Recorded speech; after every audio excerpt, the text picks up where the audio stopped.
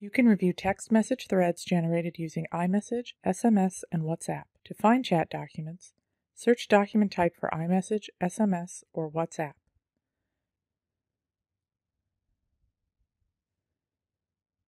You can view the names or phone numbers of participants. You can review metadata like the date and times of the thread and the number of messages. You can view attached images and videos within the thread. Attachments are also created as separate documents attached to the message document. A summary table displays the participants and the number of attachments and messages.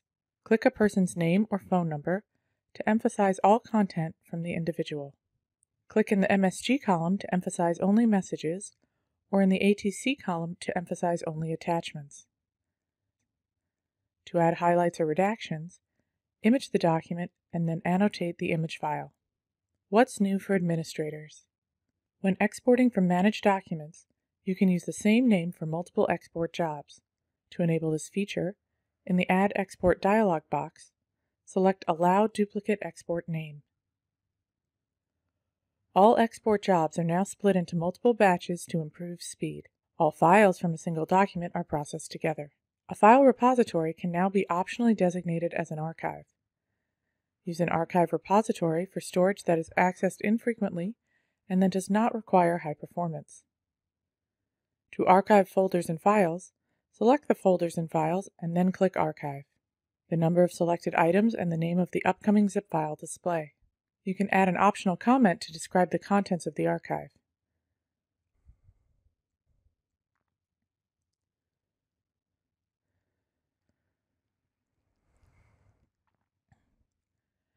Original document records related to the archived files still exist in the database.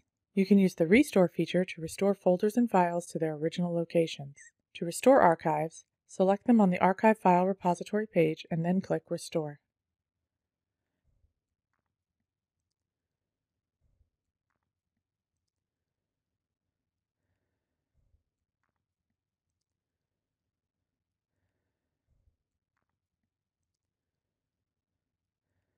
To delete archives, select them and then click Delete. Original document records related to the archived files are not deleted.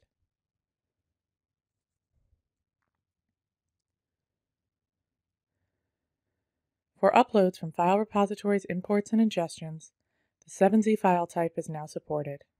The Upload dialog box contains a new checkbox named Extract Files After Upload. If this option is not selected, you may select a non-archive file to upload. The Download dialog box has a new checkbox named Compress Files for Download. Downloads begin sooner when compression is disabled. In the Size column, counts for the number of files and folders are included. When imaging has an unexpected network error, it automatically attempts to image the file again one time. When imports suggest mapping from previous jobs or matching fields, Import To is chosen. An icon indicates how Ringtail maps the fields. The label of the Value column has been changed to Delimiter. You can now map a single import field to more than one case field. For example, the Subject field can map to both the title and meta-subject. Use the Duplicate button to add another row for meta-subject and choose Title. You can now map more than one import field to a single case field. For example, both Date Received and Date Sent can map to the Document Date case field. For both Date Received and Date Sent, select Document Date in the Case Field column. Under Field Trumping Order, set the order in which import fields populate the case field.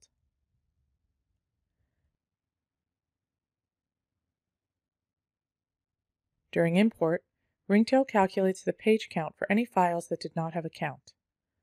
Previously, this calculation was only performed when the files were indexed after import.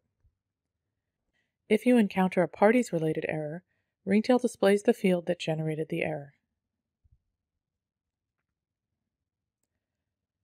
For ingestions, you can unsuppress all suppressed documents from a job. If Retain Suppressed Files was not selected, the files for these documents are not available.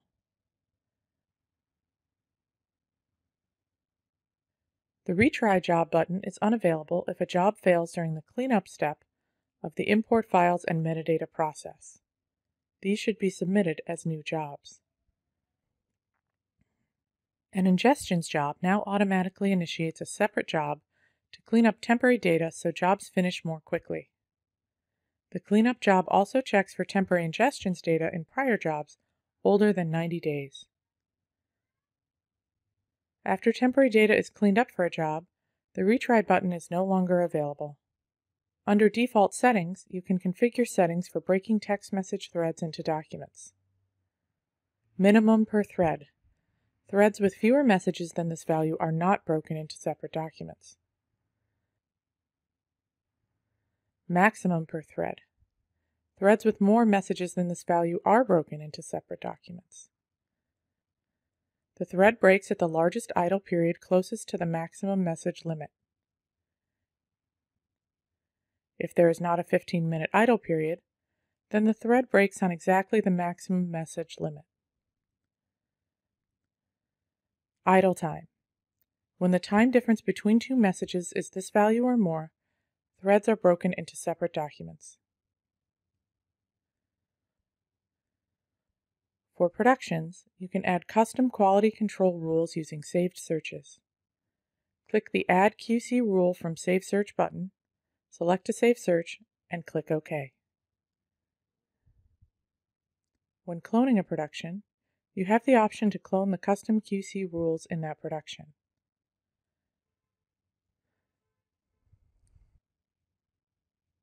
To make unlocking a production faster, we have updated the rendition deletion step.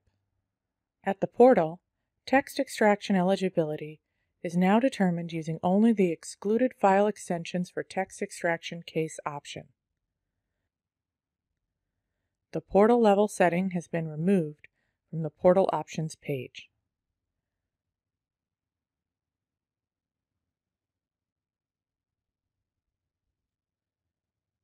For system administrators, a non-billable checkbox appears on the Properties page for cases. Portal administrators can view but not edit the non-billable checkbox. Thank you for watching. See you next month.